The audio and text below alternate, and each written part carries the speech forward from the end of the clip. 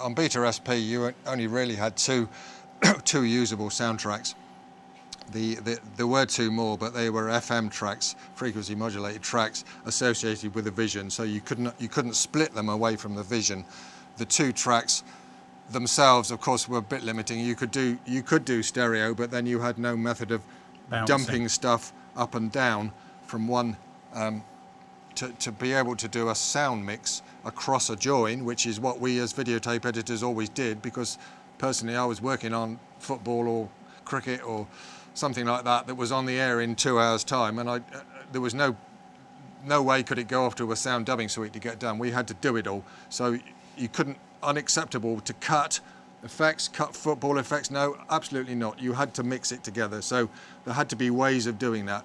So we either did it by using one track, working in mono, using one track as a bounce track, or we had to have a 1/4-inch machine running alongside and use that as the bounce machine, and that was a little bit tricky because that run-up was different. Was all over the place and you had to resync it, but that goes back to 2-inch days. It wasn't until the 4-track machines came into use and more sophisticated bounce machines that we got really down to the nitty-gritty of making high-quality sports highlights, which is what I specialised in, very quickly to a very high standard.